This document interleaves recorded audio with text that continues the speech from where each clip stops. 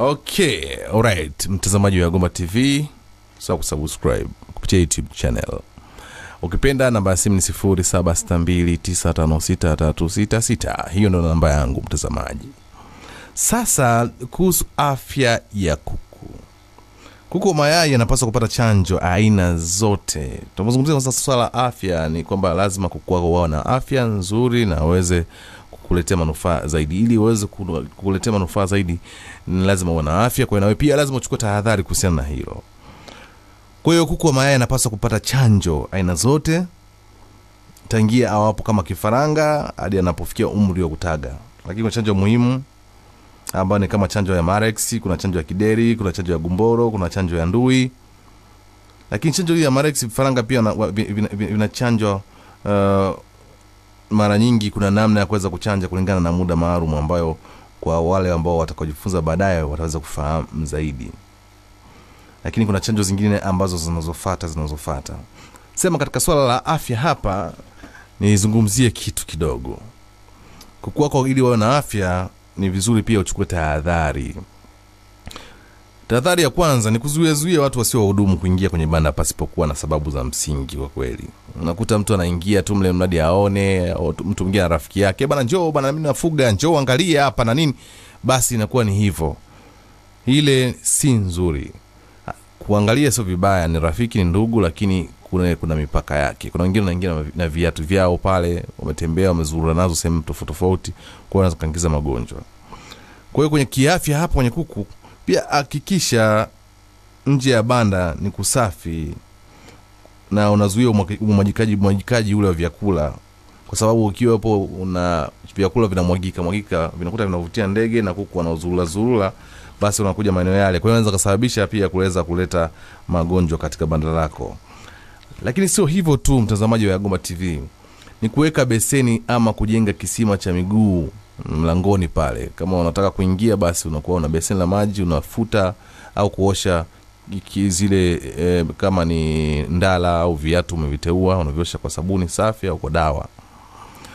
Kuna kitu la kuna endapo kama kuku mmoja ataonyesha dalili za kuumwa ama kifo, ni vyema kabisa mfugaji kumtenga kuku huyo haraka iwezekanavyo ili asiweze kusababisha magonjwa kuweza kuenea.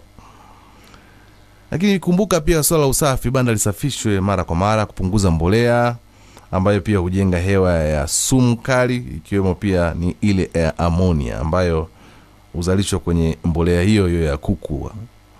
Kwa hiyo hakikisha unafanya usafi mara kwa mara. Kuna swala lingine ni swala la ukaguzi. Lazima uwe unakagua sana kuku wako. Hakikisha unamkagua mmoja kutoka sehemu tofauti kwenye banda lako. Usikague kuku wengi kutoka sehemu moja ya banda. Kwa hiyo hakikisha unakagua mara kwa mara, jitahidi sana katika hilo. Na kwa mfano katika ukaguzi hapa unaweza kumnyanyua kuku mwenye afya, utahisi kama nguvu kwenye mabawa ya huyo kuku. Kama utakuwa umemkagua utaona kuna afya fulani unaiona. Lakini pia kwa upande wa kifuani, kama kifua cha kuku asio na afya huwa chembamba na kimechongoka. Kama na afya basi utaona kiko sawa. Lakini ukisikia sauti ambayo sio ya kawaida, kagua pia pua lile kama ina makamasi mdomoni na kwenye makoromeo, kama kuna dalili zozote za mafua, sababu mafua si mazuri. Na namna pia kukagua, unaweza kagua kwa unyayo wa kuku kama vile amevimba ama ana vidonda. Hizi ni dalili ambazo za unyevunyevu mwingi kwenye mbolea yale, unaweza kaangalia pale. Hiyo ni namna ya kuweza kumkagua katika baadhi ya sehemu. Kagua kwenye kizazi pia kama kibichi, ni kinyesi kama ni kibichi, pabichi.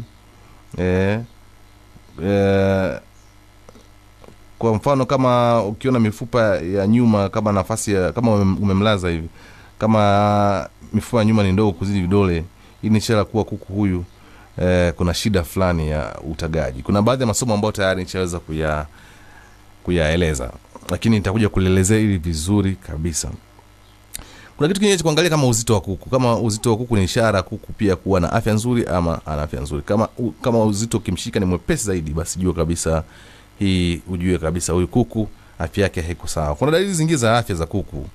Kwa mfano kuku anaanza kupunguza kula chakula, kushusha utagaji, pia ganda la yai kule kuweza kuwa kuna mabadilika rangi likawa na laini lenye damu ama lisilo na umbo la kawaida kabisa.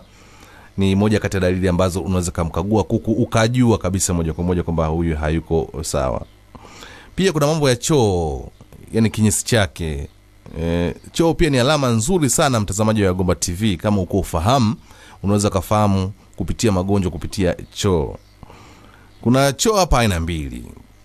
Kuna choo aina ya kwanza ni choo cha utumbo mdogo mbichi, na huwa hichi ni kigumu cheusi na huwa na weupe wa uric acid. Lakini aina ya pili pia ni choo cha utumbo mkubwa. Choo hichi pia kinang'aa kilaini, na pia hii huweza pia kuwa na rangi kama ya ugoro hivi.